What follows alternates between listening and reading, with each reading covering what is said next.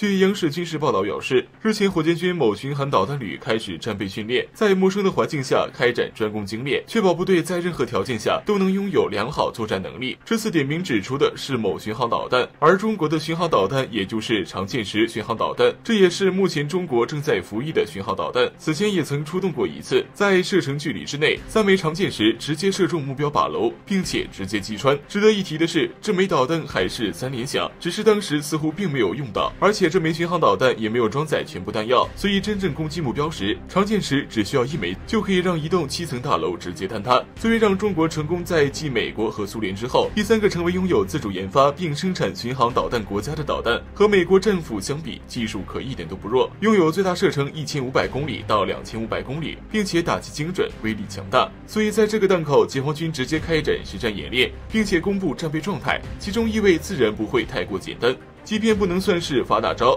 但是发出警告信号还是很有可能的。毕竟就在差不多的时间，有报道表示，台军以轰雷项目为名，开始计划从美国那里采购11门 M142高机动轮式远程多管火箭炮，这就有点嚣张了。如果这个计划成功，美国就是新任总统继续延续老传统，单独向台出售军火，这简直是不把中国放在眼里。所以解放军也不是软柿子，这点警告还是需要给的，所以直接公布了自己的战备画面。值得一提的是，在上个月的消息中，不仅仅只有常见时，还有东风11、东风15、东风16和东风17等等。虽然大多数目光都聚集在东风17上，但是常见时也是大放光彩。所以这一次再次把常见时提出来，一是常见时本身能力足够，威力大，还足够精准，有海陆空3射的能力，而且巡航导弹的实力基本上都比导弹要大，除非一些特殊功能的导弹，比如钻地导弹之类的，所以不需要上东风17。高超音速导弹单以常见时就能一炮下去，将再无寸土。如今解放军也算是给足了面子，大多数都只是警告，并不曾做出动手行为，所以也希望某些人可以适可而止，真撕破脸皮就不太好看了。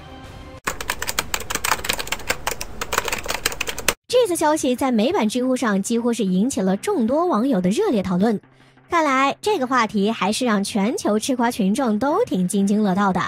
那么外国网友们对此究竟是如何讨论的呢？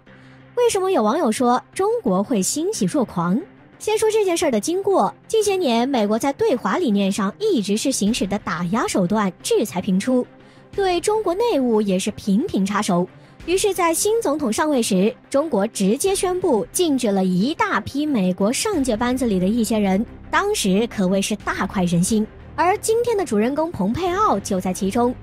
在受到中国制裁之前，这位有志之士还曾对总统职位颇有想法，甚至不惜背叛跟随多年的老大哥。不过可惜的是，最终虽然是有心之人，但是却在美国国内几乎是没有人看好的。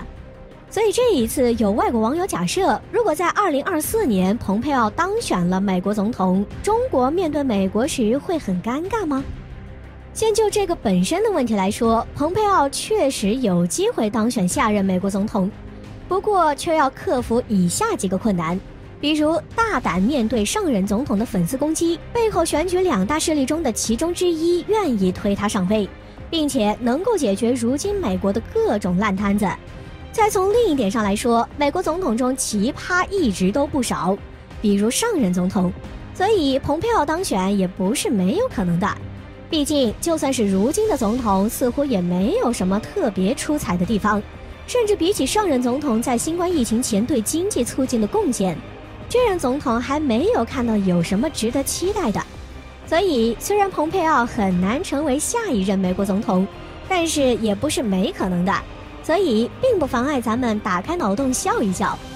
在这个假设如果成立的情况下，一位外国网友就表示，如果蓬佩奥真的成功当选了，那么中国必然会欣喜若狂，因为蓬佩奥当选总统简直妙不可言。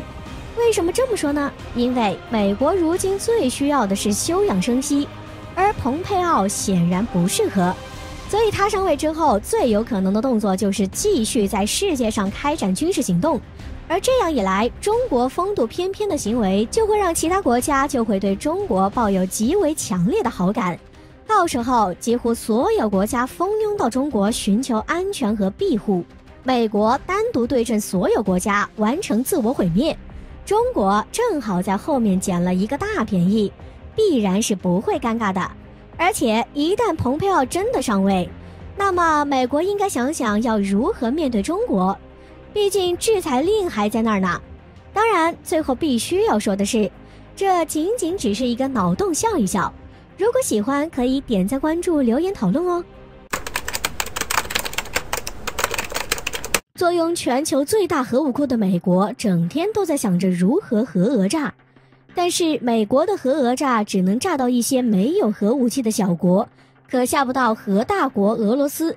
最近美军司令再次渲染核战，当天俄罗斯也有大动作，白宫开始着急了。2月3号，美国福克斯网站报道称，美国核力量重要负责人、美军战略司令部司令查尔斯·理查德在美国军事协会网站上发文称，美军应正视中俄两国核威胁，尽快采取措施遏制中俄。接着他继续渲染中俄是如何快速发展核武器，积极推动核武库现代化的，还指出中国核武库或将在10年内翻倍，如果放任不管的话，那大国核危机风险将增加。之后他还强调，美国与中俄爆发核战争的可能性现实存在。当初太平洋战争的时候，美国和日本开打，日本本来表示会抵抗到底，但是美国投下了2颗原子弹，瓦解了日本的意志，直接溃败，这让美国看到了核弹的价值。当年麦克阿瑟被志愿军接连败退，也曾想过用原子弹打击中国，现在美国反倒以己夺人，指责中俄会在超出烈度的冲突中用核弹，却选择性忘记是谁打不过就要用核武器的。而且近些年美国不断发展低当量核弹头，似乎就是为率先发动核战做打算。但是美国的核讹诈可吓不到战斗民族。在同一天，俄罗斯卫星通讯社报道称，俄罗斯战略火箭部队部署在伊尔库茨克周边的战略导弹部队大举出动，该导弹部队装备的就是著名的亚尔斯洲际弹道导弹。未来几天，他们将在西伯利亚高原上进行密集发射演习。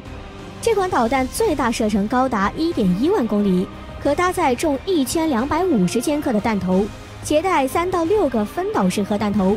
每颗核弹头爆炸当量为25万吨当量，爆炸威力相当于13颗小男孩原子弹，1枚就能毁灭1个中等规模城市。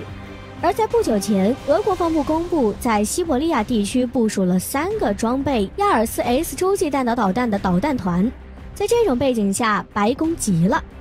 之前美国曾就新削减战略武器条约续签问题多次与俄罗斯扯皮，